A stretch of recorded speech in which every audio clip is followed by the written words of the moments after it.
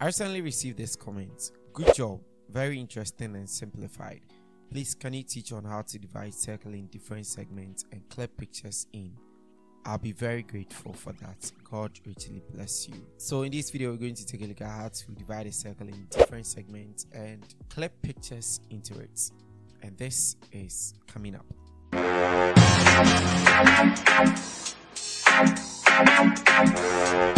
Hi everybody, Innocent here and welcome to the channel. Over here we make videos like this. If that is something that sounds like you're interested, kindly consider subscribing. Alright, so here in Photoshop, the first thing you need to understand is the very basics. How do you clip images into any shape at all? So first of all, let's choose the circle tool and use that as a reference. So we're going to create a shape right over here, and you can change the color. So you double click on the color. Mind you, this color that won't actually affect anything. Okay, so you can choose any color at all. Now let's go ahead and click OK. To clip mask an image inside a shape, it is very simple. Go to File, Place Embedded. So let me use this image for instance. So once I bring the image here, I can right click and then go to Create Clipping Mask. Okay, and it is going to mask it into the shape. Now if I press Ctrl T and then I transform it, you realize that it doesn't go outside of the shape, and basically the image has been clip masked into this. I've also made a video on how you can make a part of the picture outside the image and the rest inside the image. But for this question, we are going to divide the circle here into different segments and try to clip mask different images into that. So let me get rid of this image right over here. Now we have our circle. We've created our circle. Very simple. There might be different ways to do this, but the simplest that I found out is this one. First thing you need to do is you need to rasterize your image. We are going to divide the image into segments, and we can't just divide shapes. Okay, so you need to convert it to a layer. So you right click and then you're going to rasterize the layer. Now let's go for the rectangle tool over here, and we are going to create a very simple rectangle. This is going to depend on how big you want your spaces to be. So if I want my space to be as little as this, I'll just close the rectangle, and if I want it big, I'll just open it. So let's choose something like this, and this is going to be fine. Now we are going to make sure that this is in the center. Press Ctrl A, you are going to center it both horizontal and vertical. You realize that this has already divided the shape, but this is not what we are looking for. Now what we need to do is we'll go to the layer thumbnail over here. We hold Ctrl and left click. It is going to create a selection for us, and then we can go to the ellipse or the circle that we created, and then we can delete that part. Now if you take off our rectangle in the background, this is what we have. I hope you understand where we are going. Now let's turn the rectangle back on. Press Ctrl T. We can right click this and then we can rotate it 90 clockwise. It is going to turn into the middle, exactly in the middle. We repeat the same process. You hold Ctrl and then you left click, and then you select your ellipse and you delete. Now if you hide your rectangle, you have 4 segments. Now you can go further and divide it into some more. Let's go further. So we turn the rectangle back on, and now when you press Ctrl T, I want you to realize something from here. The moment you start rotating this, you realize that the angle here will start changing. So assuming I want to divide this and this, all that I need to do is I will scale my rectangle to this side until I get around 45 degrees. So let's go a little bit more. So currently it is in the opposite direction, so if you don't want to stress yourself, you can just put -45, and then it is going to split this side for you. So if you want to split this side too, what do? You are going to rotate it 45 degrees. So if you change this one to 45, you realize that it will come this way. Now let's put the minus here and then hit enter. You can now repeat the same process, Control and select, and then we will delete, and then we will select our rectangle, Control T. Now if you don't hit on the Control T, you are not going to find, or you are not going to get this angles. Okay, now we need to change it. So we are going to change this to 90 degrees, enter, and then we can delete that part too.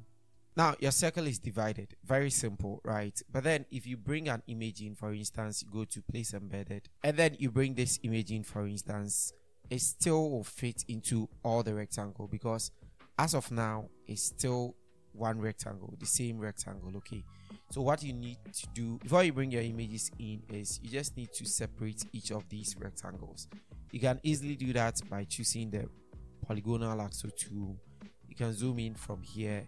Assuming I want to separate this one, I'll just click here, and then so this is more like when you buy a pizza and you're trying to separate them. Okay, so you right click and go to layer via cut. Now this shape is separate. You can move it to wherever you want it to go. You can reposition it, you can make it overlaps, or anything you want to do with it. And also, if you want to bring an image and clip mask it into that particular side of the shape, it's very easy. So you go to File, Place Embedded, and then you can bring your image right over there. This time around, if you right click and go to Create Clipping Mask, it just clip mask into that particular layer only. Now we can reduce the size, or you can transform it, and this is fine. We go ahead and we select the ellipse again, and then we choose our polygonal axle tool, and then we are going to cut this one as well. So right click and cut. Always make sure that after you've cut, you come back to the main layer, else you're going to really experience an error. For instance, if you make the selection like this, and then you are not on the right layer, but you right click and you go to layer via cut, it is going to give you this error. Okay, so make sure that you are always on here before you right click and then you cut. So I'm going to go ahead and cut all the rest, and then I'll catch you when I'm done.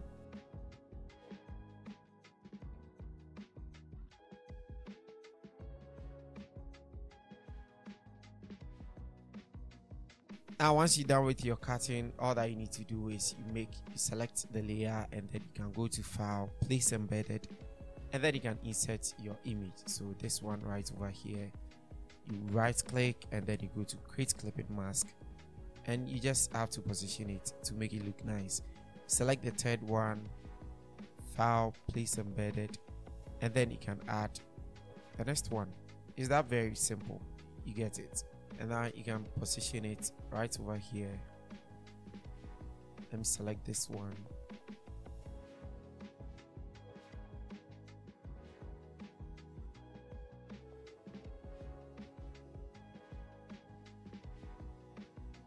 And just like that, you've successfully divided your circle into different segments or different parts, and you've clip masked the images into it. Now, like I explained earlier, the beautiful thing about this is that if you want to just move just this one, you can just take it off like that, okay? Or you can bring it up, depending on how you want to be creative about your design. You can just do that. One thing that I mostly see people do is, after doing this, you realize that they will bring another ellipse or a circle in the middle like this, so that it creates some sort of depth. So let's position this in the middle like that, and then you can right click, go to blending options, and add sort of a stroke to it. So let's say this stroke right over there, or this one, let's use this one, and then you can click OK from here. And now once you're done with this, you can group all of your items. So you can group all of these into one, and you can start moving it around. You can position it here and then bring your other information over here as well, or anywhere at all that you want to position it. You can even bring it here, and then the rest of your information will be at the top part. So yeah, basically that is how you divide a shape or a circle into different segments and clip mask images into it. I hope this answers your questions and you've learned something from this. If you have any further questions, you can leave it in the comment section, or if you want me to make a video about a specific topic or specific thing like this one, leave it in the comment section and I will take that into consideration. I'll be gaining value out of this video. If you did, subscribe to the channel will be so very much appreciated. Thank you so much for sticking around to watch, and I'll see you guys in the next video. It's Innocent here, and bye.